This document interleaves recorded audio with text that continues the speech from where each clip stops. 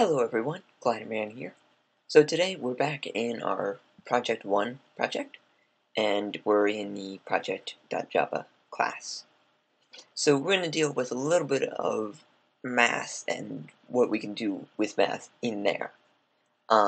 So we're just going to delete these three primitives that we've got here, just for easier reading for right now.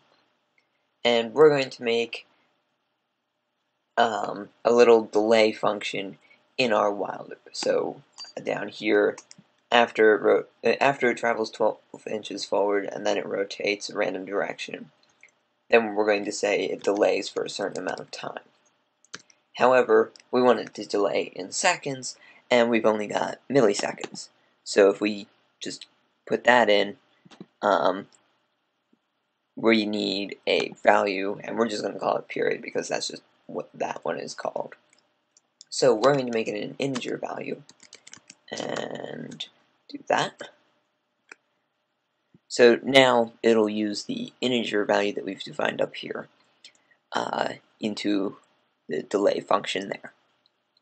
So up here we can also do some assigning, and I don't believe we really covered this before, but it's something that you can do, and it can clean up your constructor a lot.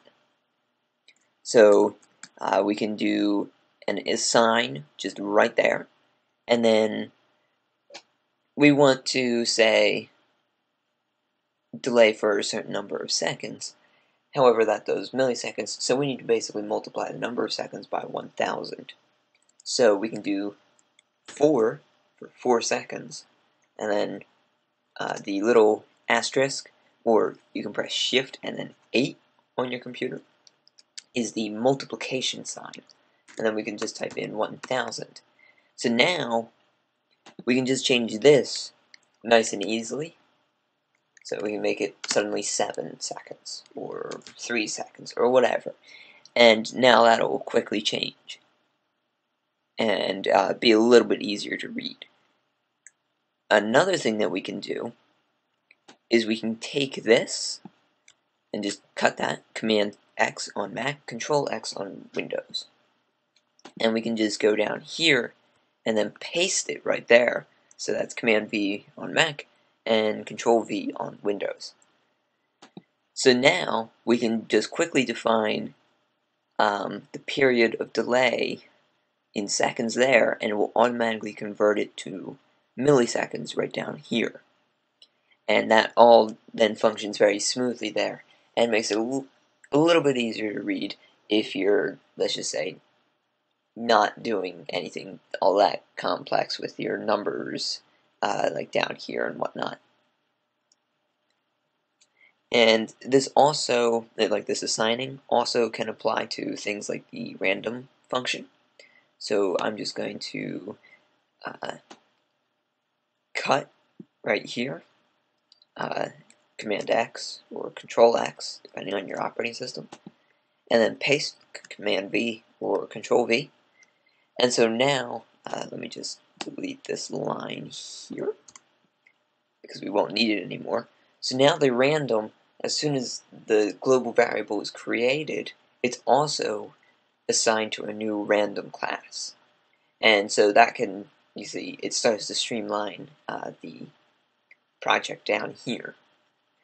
However, things like the drive and the pilot, they kind of, or the drive in particular, depends on having a pilot set up, and it can be a little bit finicky going up here, where you would need to put them in the proper order, similar to down here, but we're just going to leave them in the main project there. So now we have a very quick and easy access to just change this, and it changes it down here. So let's just say we had a delay there, we had a delay here, so a second delay, period, and then multiply that by 1000. So now, instead of changing the 7 seconds in 2 places, we just change it in 1 place. And so that can be where variables are very handy, and where it makes it very nice to just use a bunch of basically defines up here, and then changing that will change it everywhere you use it. So, thanks very much for watching, and I'll see you next time. Bye!